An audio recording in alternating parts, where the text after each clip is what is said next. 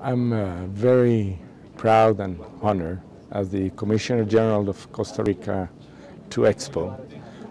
to be here,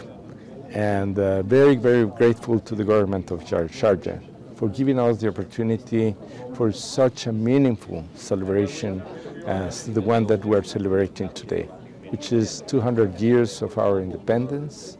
together with Guatemala and other Central American countries. And those 200 years of celebration really mark what we are right now. And this is what we wanted to share with all of you, and what we are also inviting our friends of Sharjah to come over to Expo and to come over to our pavilions, that we will have the chance, the opportunity to show you more in detail what we are and what we can offer to you.